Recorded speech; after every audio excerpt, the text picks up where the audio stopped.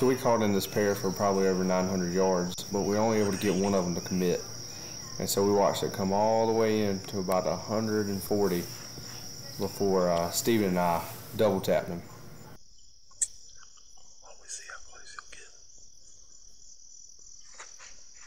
So we were playing a rabbit distress call, which seemed to be working, and then right about here something got his attention and started playing around. I'm not sure what it was thinking, and then it picked back up and curiosity started coming back our way.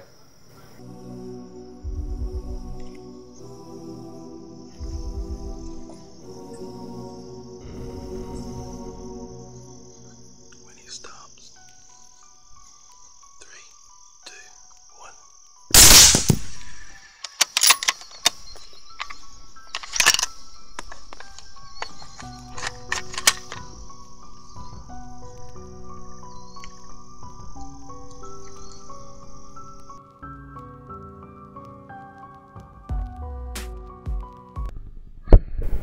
So we were hunting a hedgerow in the middle of a bunch of big fields, and these next two really scared us.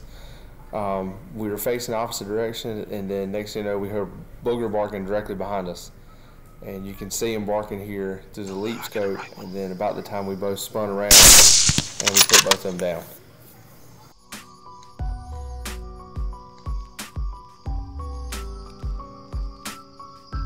And sometimes you just have to put one more in them just in case.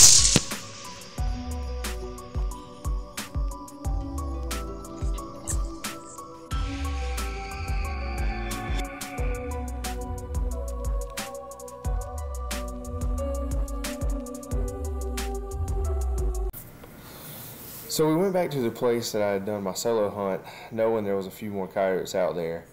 And we found one more mousing around in the field again. Called this one in. I can't really remember how far he was, but he really wouldn't stay committed. He would come into the call a little bit and then just kept jumping around in the field. I thought I had an opportunity for a good shot. I took it and figured that was the end of it. Well, after we give it a little bit of time, went to go track him down, he got back up, and this is when Thomas put a really good shot on him. He was still back there with the tripods, and he put this one down.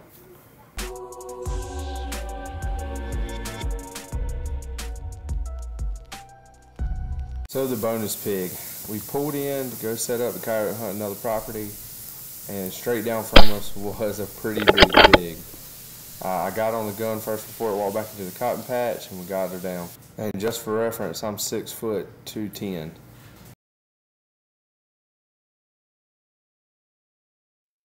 This is just some footage from the Rix Stride ST6. I got it running on a helmet currently, and we're just kind of getting ready to set up for the next sit.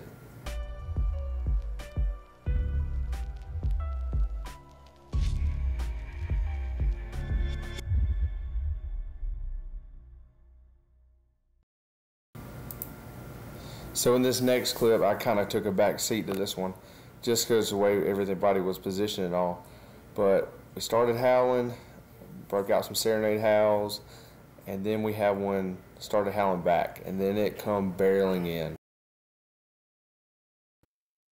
This is looking through Thomas's AGM Varmit, and he's repositioning now to kind of get on the other side of everybody. We could not get this coyote to stop. As much as we yelled and everything else, it just would not stop. Then Steven takes a good shot on him when he finally does, puts one right through both his hips, it still runs off, and then Thomas puts one in his head as he's running. Awesome shot by him. Good shot, Thomas.